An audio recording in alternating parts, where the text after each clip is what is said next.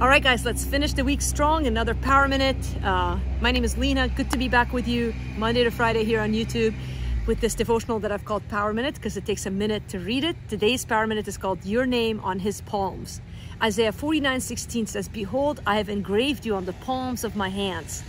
Is there a surer place to have your name written than on the palms of God's hands? In Isaiah 49:16, God speaks to his beloved children words of confidence and love. He says, "Behold, I have engraved you on the palms of my hands."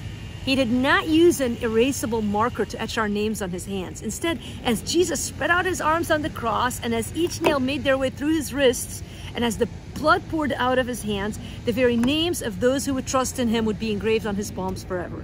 Nothing can separate you from his love for you. No regret, no mistakes, no failures, no sin patterns, no addictions. Nothing can separate you from his love.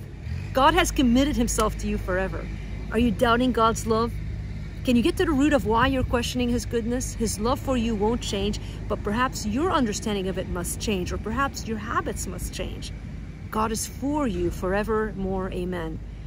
Listen, I believe in this radical grace of God that comes after us over and over again. There's no darkness that he cannot reach. So if that's you and you're in a hole of darkness, take heart. God is for you. He loves you. He's waiting for you with open arms. And by the way, we love you too. So even if we've never met, know that we're praying for you. If you want to get these devotionals in writing, please go to livingwithpower.org/powerminute. In fact, you can go to livingwithpower.org and check out all sorts of resources that are there for you to enjoy. We also have a great store. The store has a book called Daily Dose that's a compilation of old devotionals.